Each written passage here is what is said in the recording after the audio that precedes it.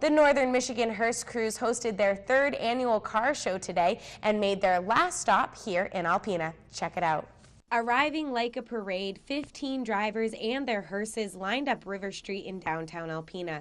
The family-friendly event is put on by the Northern Michigan Hearse Cruise and done so with no cost to the public. The group left Gaylord this morning, stopping for 2 hours in the towns of Alpena, Hillman, and Alpena, displaying the unique vehicles. Gorgeous, the ride, the cruise we took today, and Jeff mapped it out. It's really, really nice and relaxing. It's really beautiful up here. This is the third year the group has put on the cruise, making their way all across northern Michigan. We have been Sheboygan, Traverse City, St. Ignace, Indian River, a lot of little towns all over. This group isn't just made up of Michigan residents, though. Some of the drivers came from across the country. Michael Swisher and his car Madeline drove here all the way from Buffalo, New York. We traveled all the way to Michigan. Jeff mentioned about the cruise, and I thought it'd be a nice ride up. Summer's coming or spring. Why not drive up there? Drivers decorate their cars, and it really depicts the variety of personalities the cruise is made up of. We've had all kinds of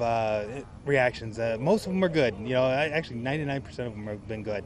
People loving it, giving us thumbs up as we've been driving by, and just having a good time. A special addition to the cruise this year is the group collected donations on behalf of the Huron Humane Society. Wherever their final stop is on the cruise, they've decided to start picking an organization in that location to do something good for. They were able to collect almost a whole hearse full of goods for the shelter, along with cash donations. We love coming up here and look forward to making it a tradition every year. In Alpena for WBKB News, I'm Bethany Rishardi.